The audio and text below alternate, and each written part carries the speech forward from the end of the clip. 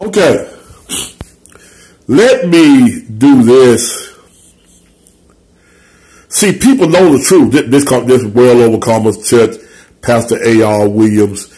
I have watched Pastor Williams from time to time, and the last time I watched him, he made a statement that said, when you get saved, your spirit saved, but your body, your body, your actions must or have not got the news yet. I heard another pastor say the same thing. Well, yeah, your soul saved, your spirit saved, but your body haven't got the news yet. Well, I want to show this. So here's how they know the truth. Some groups teach that we can live above sin and that we are instantly sanctified of all sin at the moment of salvation. Does Scripture support this view? 1 John 1 and 8. 1 John 1 and 8 show you Scripture support it. You know what 1 John 1 and 8 say? If we say we have no sin. Y'all see that? If we say we have no sin, we deceive ourselves. But they did go to 1 John 1:9. If we confess our sin, the blood of Jesus Christ, well, God is faithful to forgive us our sins and cleanse us from all unrighteousness. 1 John 1 and 9. 1 John 1 and 9. As a matter of fact, when I first went out, made my first tracks, that's what I went off of, 1 John 1 and 9. They got 1 John 1 and 8.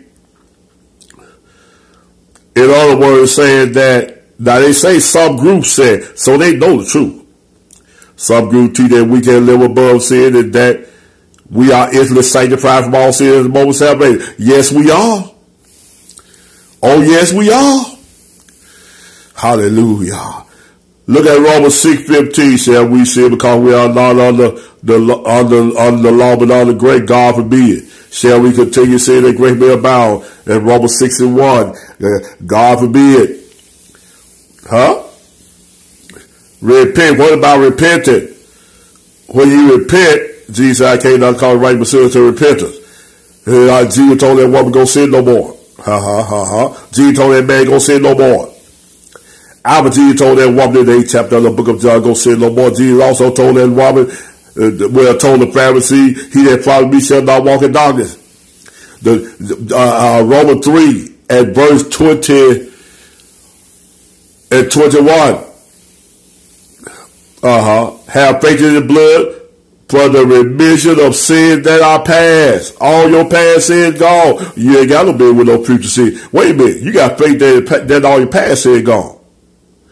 What you doing with future sin? Present sin.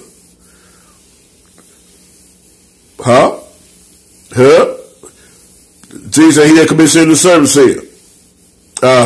Scripture say walk out the spirit, you shall not prove the lust of the flesh. Watch it.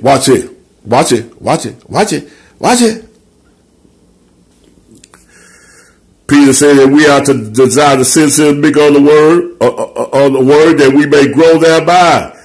This indicates we are not fully grown.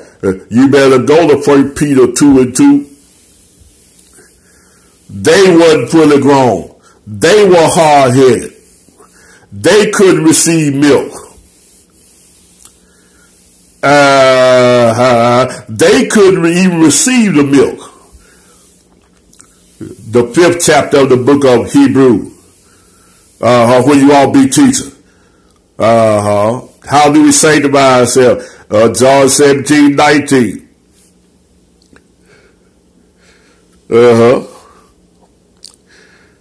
What keeps us from sinning against God?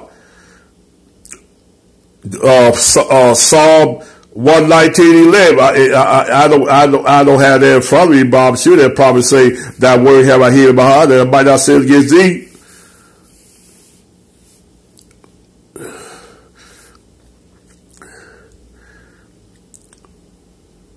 Look, all that good doctrine right there. But you go back.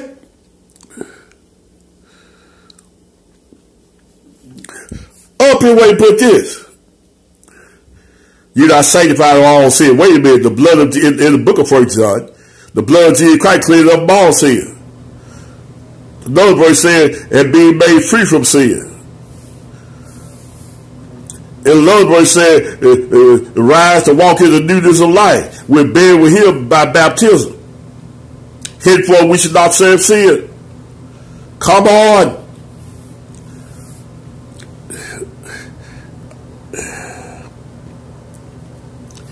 Final complete sanctification. There will come a day when we will be totally separated, set apart from the world and sin. We will be completely perfected in him. We shall be like him, sinless. What will happen to us at the coming of the Lord? So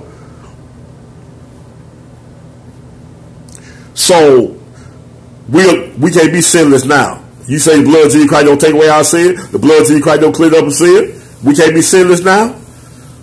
Now you see the error. You see the error. You see the error.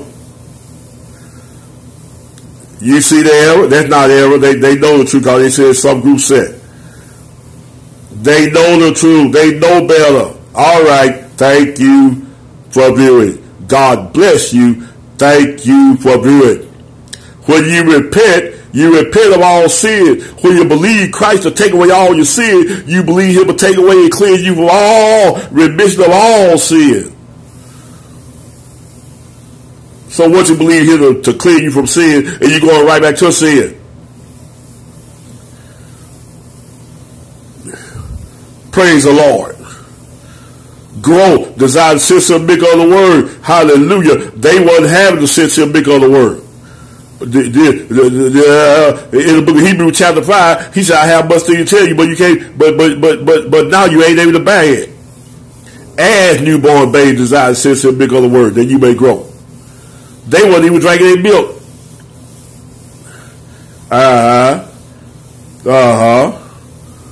Praise God. You see that? All right. Thank you for viewing.